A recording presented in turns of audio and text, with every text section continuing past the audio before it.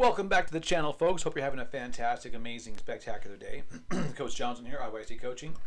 We are on our mission, our quest, our journey to have you become happier, healthier, and harder to kill. Excuse me. Let's get into this. So today, I'm going to talk about the difference between a self-defense system and martial arts. While there is a significant amount of overlap, they are not the same thing.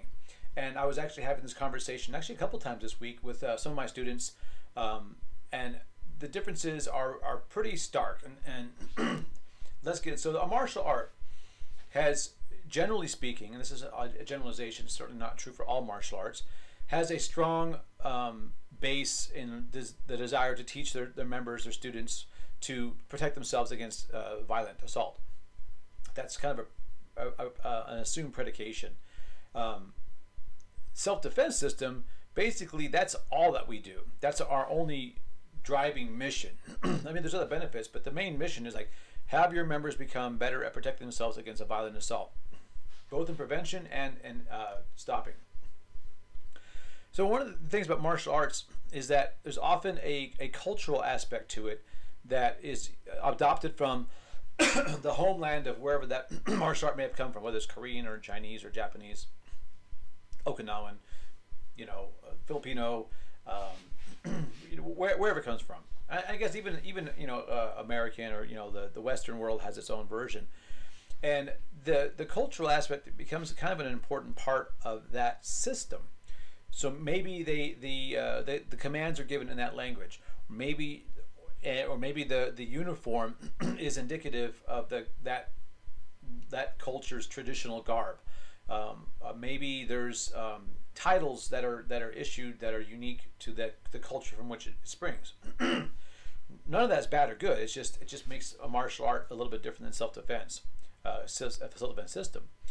A self-defense system, it may also have titles, and maybe there's a uniform or a training garb that is kind of unique to that system, but generally it's not because of a cultural influence. It's like because it makes sense. Maybe you're wearing shorts and a t-shirt because maybe that's what you wear most of the time. Like here in San Diego, we wear shorts, t-shirts, sandals. It's almost like our San Diego uniform. However, if you're somewhere in the Northeast or the Rocky Mountains, that would be a very short-lived time. You would wear jackets and pants or jeans or maybe snowsuits, depending how far up you get. So self-defense systems would take that into consideration. Then it would probably have a couple of different kinds of training. Maybe you train outside sometimes. Maybe you train in your casual or dress attire sometimes. But the goal of the self-defense system is very clear. It's designed solely to provide its members with the ability to prevent and or survive an armed or unarmed violent assault. That's what it does. Now, a self-defense system will often have things that are designed to teach de-escalation, prevention, like how do you go into a parking lot? How do you check your car before you get into it?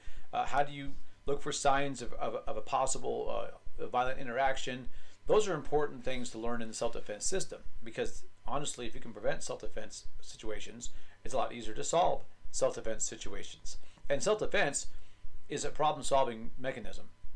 Somebody has grabbed me, I have to do something. Somebody has threatened me, I have to do something. Somebody is choking me, I have to do something. Somebody puts a gun in my face, I have to do something. So that's self-defense. And again, a martial art may very well have techniques and strategies to handle those problems, but it will also have a cultural element with it as well. And it may be certain traditions. And now, traditions are not unique to martial arts. A tradition might be like, for us, when we do a rank promotion or we level up, we often will have the students get together. We'll do a potluck, or maybe we'll go out to dinner. That's a tradition.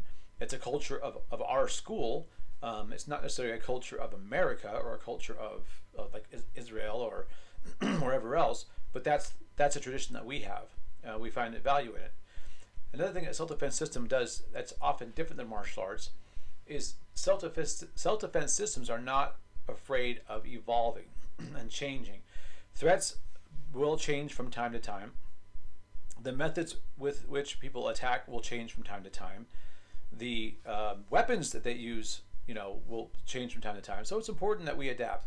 So major difference is Self-defense systems adapt, evolve, modify, whereas martial arts are a little slower in that, and they have a cultural element. So hope that makes sense to you guys. It's a big difference. They're both great. They both have different benefits. So it's important that I don't want to come across as disparaging one or the other, because I've done both.